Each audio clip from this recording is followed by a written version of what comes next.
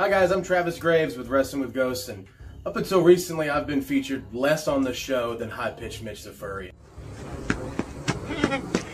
That was fun. But believe me, I'm a full-fledged member of this crew that receives salary and benefits just like Big Luke and Funkmaster V. Nope. Tonight's top 5 list is top 5 most intelligent paranormal clips.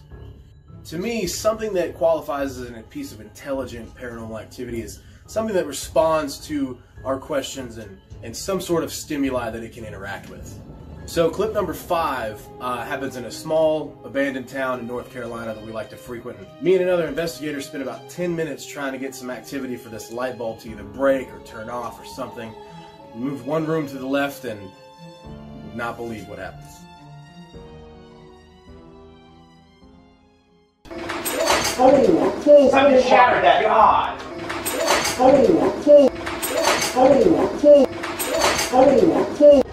That here, shine a light on that so I can see it. That just shattered, and it's on tape. Piece of evidence number 4 comes from an episode where we went to the Greenbrier restaurant. It's one of the most famous restaurants in the area. The story behind the Greenbrier is that a bride, Lydia, was left jilted on her wedding night because her husband left and she took it really hard. Come to find out, he just left to go get supplies and he sadly didn't make it back. So Lydia was very distraught, decided to take her own life. It's a very sad tale. So in this moment in episode, Funkmaster V decided, let's try to flirt with the undead bride. Lydia, we're gonna play a game. It's called the shoulder game. You ready? 1, 2, 3, 4. What's up, baby?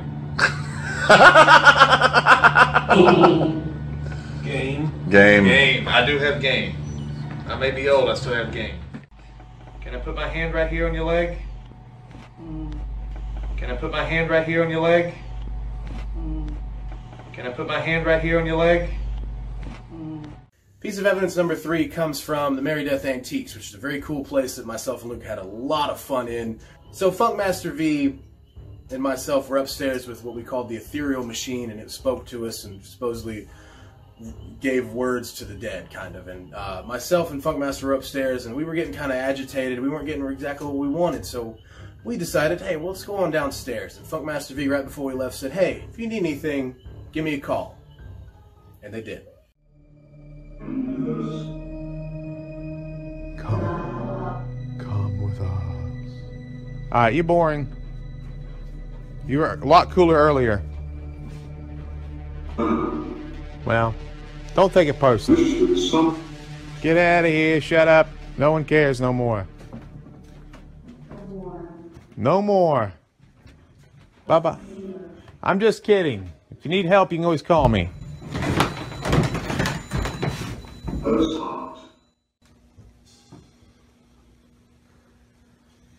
Did that sound like a telephone? Yeah. When I said call me. Clip number 2 comes from an episode where we went to the Severe Distilling Company and with a gentleman named Mr. Yeti, and he was a very nice gentleman. He let us in, he gave Luke tons of alcohol, so that was always a plus for everybody involved. We on Wrestling with Ghosts always have a problem with dowsing rods. This was the first time that we fully used them in an investigation, and after we using the dowsing rods came down to a gentleman's name, Roger. We used the dowsing rods and we figured out not only who Roger is, but why Roger was there.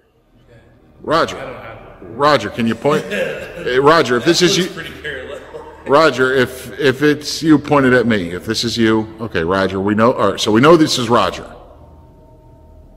How? Who are you?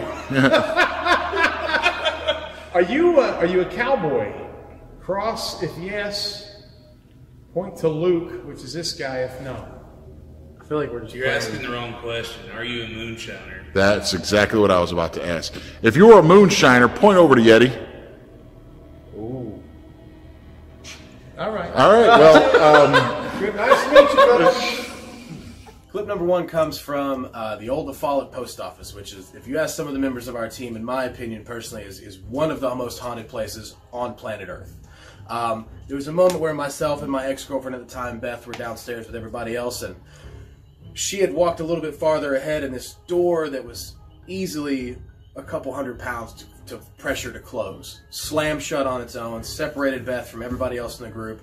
I came running, and I'm a big guy, I'm a pro wrestler. I shoulder tackled this door with everything I had, and it moved about that much. And then I shoulder tackled it again, it finally came open. Beth was crying, I embraced Beth, and Funkmaster V was trying to get control of the situation because this was an episode where we had a lot of other people with us. It was a web invite, so everybody's freaking out. Funkmaster V's trying to get control. I'm hugging Beth, there's tears, and Funkmaster V exclaims to me, "Get her out of here."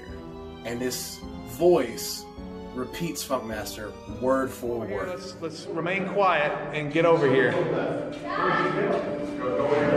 Oh my God! Get through there, Travis. Where's Beth?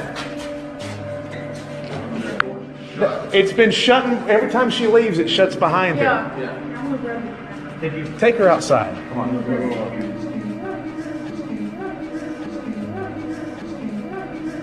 Did you hear that? Did you hear that? Somebody just said get out of here from this. Did you hear that thing? Yes. You hear that song? Yes. No, it said get out. It said get her out of here. Yeah. Women always have trouble here. This is no women were allowed. This brother here just said the fair sex has always had trouble in this place because for the longest time women weren't allowed here. Well, guys, that was all of our evidence today for our top 5. This one I got to be in a lot, so that's always a plus. Nope. Season 3 is now upon us. Make sure you check it out. We do have the debut episodes of our friend Candy Thompson. We're very excited for that. Be sure to check us out on ASYTV.com. Also, make sure you like, comment, share, and subscribe on our YouTube page at bigandfunkyproductions.com. I don't know why I said .com. It's a YouTube page. You want to try again? I say you keep that in. That's funny. Yeah, that could be the end of it. All right. Everybody laughing at my expense. Yeah.